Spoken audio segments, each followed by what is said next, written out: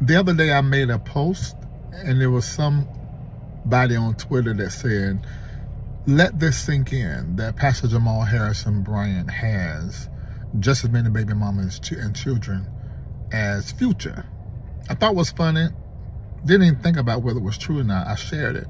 And a lot of people began to talk about it. And there were quite a few people in the comment section saying, Larry, why do you keep going after Pastor Jamal Harrison Bryant? That's not even true. I keep making statements about what is true whenever his name come up. And that is that children are buried and they are forgotten. And I do understand something that my guest said the other night, that you can tell how a man feels about the mom that he has a baby with by how he treats the child. And that's probably very true.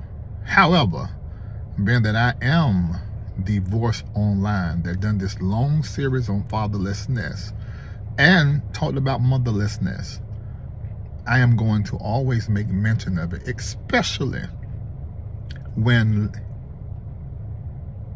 Pastor Jamal Harrison Bryant goes live and makes statements that are not true, that reburies and disregards the lives of children. Was it hard for you to even consider that another man may be in the house? Yes. What you mean? And like how you navigate, because them girls, you know. Listen, no, so I have 3 girls, which is I have 5 girls. Yeah. With a straight face. He said, I have 5 girls.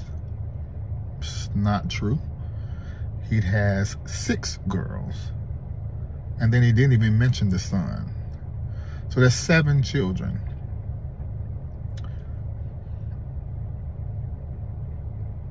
Are you okay with that?